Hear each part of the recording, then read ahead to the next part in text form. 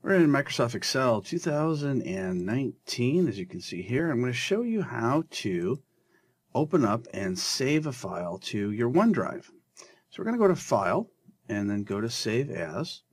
Click on OneDrive. Now you have to have an Office 365 account already set up. So if you don't have one, just go to office365.com.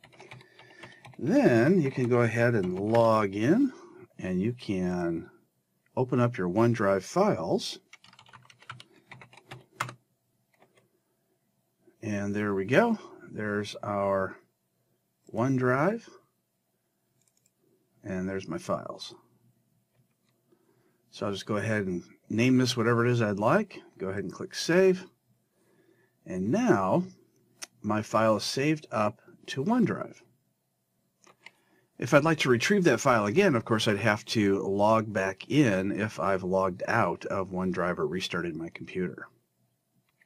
Once you've saved it to OneDrive, one of the other interesting things you can do is you can go to the Share button, and you can either email that particular file to a person, so you can send it as an attachment, or you can go to Share with People, click on Share with People, and on the right-hand side, you'll see a pop-up box happen.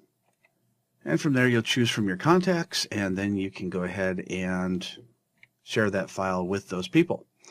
So that is how you open up OneDrive and save files to it in Microsoft Excel 2019.